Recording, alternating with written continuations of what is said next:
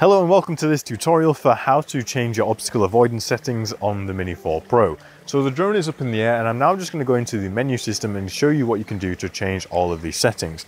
But before I do that, I just want you to pay attention to this symbol here in the top right hand corner of the screen. It kind of looks like a landing pad, but that is actually our obstacle avoidance symbol. So when this symbol is white, obstacle avoidance is active.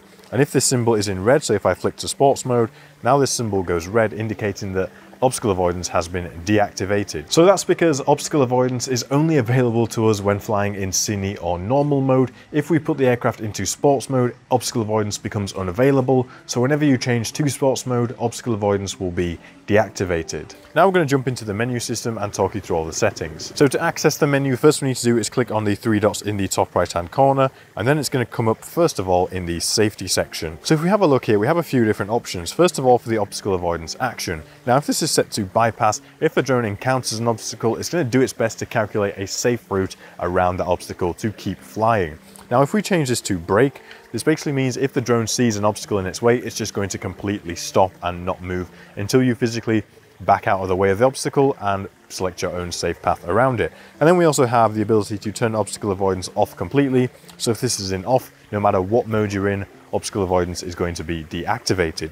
Now just below that, we have the bypassing options. So if we have it set to bypass like it is right now, we have two options. We have normal and nifty. So in normal, the drone is going to do its sort of normal obstacle avoidance bypass actions, but when it's in nifty, the drone is going to take a little bit more risk and it's going to stick a little bit closer to these objects as it's bypassing them. And it's also going to have a bit more of a lenient sort of tolerance when it comes to bypassing multiple objects. Moving down from there, we have the option to display the radar map. Now, the radar map is basically a visualization that we get on the screen in order to help us quickly identify where obstacles are in relation to our drone.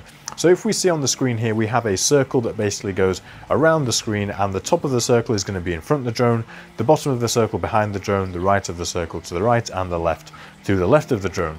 Now, the color of this circle is also going to change in intensity, and different parts of it are going to show depending where the object is in relation to the drone, with yellow being the furthest away, and then orange and then red being the closest.